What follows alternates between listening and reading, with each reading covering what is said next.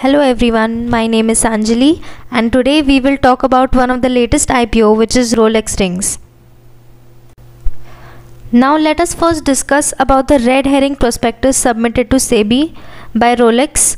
So it is a document submitted by the company who wish to offer their shares for the first time to the public, and it includes the purpose of the issue, then any disclosure of an option agreement or underwriter commissions and discounts. An underwriter is someone who agrees to sell a minimum number of securities for commission. So basically these type of services are provided by large financial institutions like banks and insurance companies. So the statement also includes balance sheet. Now firstly let's talk about the purpose of the issue or the reason for raising capital or the motive of the company to go public. मतलब इनका reason क्या है IPO launch करने के पीछे. The first object stated by them is funding long-term working capital requirement. So working capital क्या होता है, मतलब working capital is something which a business requires to be used in its day to day operations. मतलब रोज़ के कामकाज के लिए उनको जो पैसे चाहिए होते हैं, जो रिक्वायरमेंट होती है, वो वर्किंग कैपिटल होता है. तो it is the first object to fund long term working capital requirement.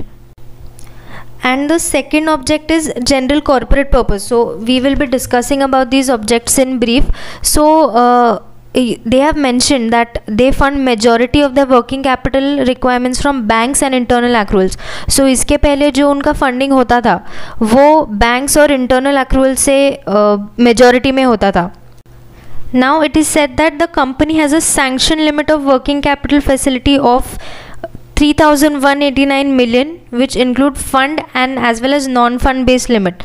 अब फंड और नॉन फंड क्या होता है, मतलब फंड में जैसे कैश क्रेडिट आता है, शॉर्ट टर्म लोन्स आते हैं, एक्सपोर्ट बिल्स होते हैं. फिर नॉन फंड बेस्ड में डॉक्यूमेंट्री क्रेडिट, बैंक गारंटी, ये सब आता है.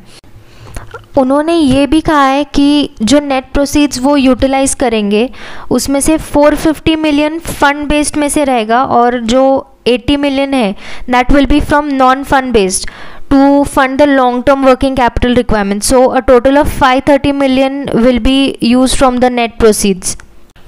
Now going towards the second object, which is general corporate purpose. So they have proposed to utilize the net proceeds which include strategic initiatives, जैसे उनको कोई new strategy बनानी है कंपनी के मार्केटिंग के लिए या कंपनी के ग्रोथ के लिए.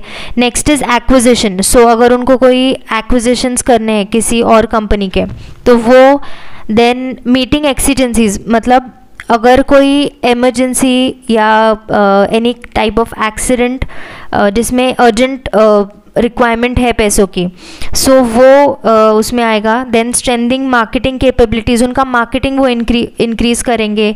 Then towards repayment of loan. सो पहले जो उन्होंने लोन वगैरह लिया है उसमें से उनको रीपेमेंट करना है, जो नेट प्रोसीड्स उनको मिलेंगे आईपीओ में से. सो ये उनके मेन ऑब्जेक्टिव्स है. तो they will be using all the raised capital, जो उनको IPO में से जो भी कैपिटल मिला है, सो they will be using it in to all these activities which will help them grow their business. One important point stated in the prospectus is that the objects of the fresh issue have not been appraised by any bank or any financial institution. मतलब जो fresh issue किया है वो किसी भी bank या कोई financial institution ने इंसिस्ट नहीं किया है. It is their own choice, their own decision. So this was all about the object of the offer or the IPO. Now let's move towards the main business of the company. Company का main business क्या है? So they are among the top 5 forging companies. Forging company is basically a company producing high quality metal parts, जो मतलब automobile industry या railways में mostly it is used. So Rolex rings is a global supplier of machine bearing rings and automotive components for all segments of vehicles, which include two-wheeler, three-wheeler and four-wheelers as well. So Rolex rings supplies to SKF India, Schaeffler, Timker Limited, which is almost 81% of the market share in Indian bearing industry.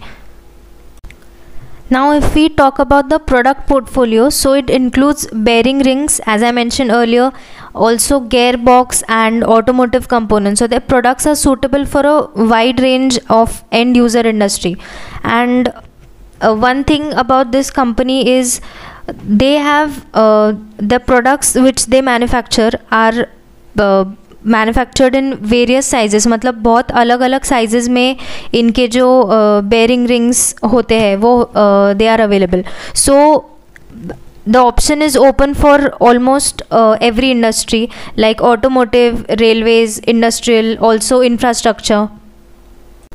Now let's have a look at the financials of Rolex rings, which is one of the most important thing which we should look before investing into any company. So as we can see, the debt to equity ratio has improved from 3.23 times in March 2018 to 0.97 in 2020. So this change is seen due to strong net cash flow from operating activities, which is a good thing. Now the return on net worth and total assets, so these two things are seen to be decreasing since 2018, 19 and 20 as well.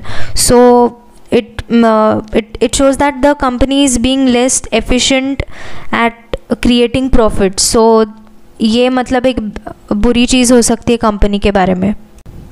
Now having a look at the current assets, current liability and equity, so we can see that the current assets have decreased, but one thing we can see that the current liability has decreased and the equity has increased. So this is one good thing about the company, that they are able to the money that they have received through equity is more than the current liability or the debt which they are liable to pay.